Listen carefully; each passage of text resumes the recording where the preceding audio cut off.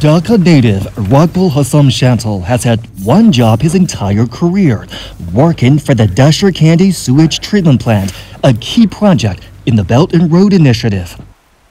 He was first hired by the plant's Chinese managers as a safety assistant. 4 years and one promotion later, he works as a supervisor for the cleaning and security staff, a position he's earned through bravery and hard work.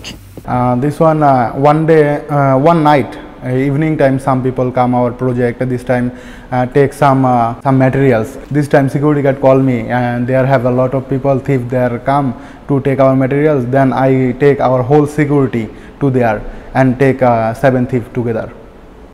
Shantal speaks highly of the plant's Chinese management for a corporate culture that values hard work. In his words, you don't need to be somebody's relative to find a job here. Chinese boss is good because if there is my first job, if a Chinese boss cannot help me, I don't know how to do this job, how to handle this matter, how to solve this problem. There are less than 100 people in total that are working here at this sprawling plant, most of them Bangladeshi employees.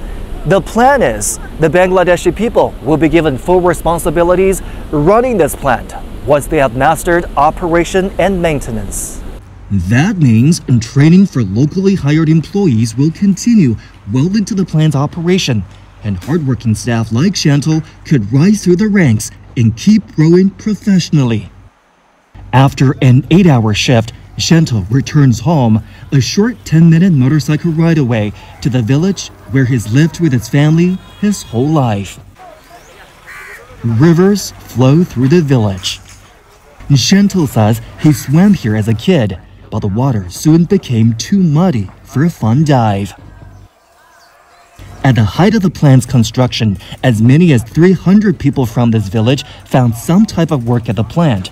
They were the first beneficiaries of the giant project. Shantal takes me to the Balu River, downstream from where the plant's treated water is discharged, and the scenes we see speak louder than words. And this water before not good because this one not a grow up, but now is water is good because there have a lot of fish and there have a lot of opportunity to our people do, and there have some family depend of catch fish and sell, depend of this money.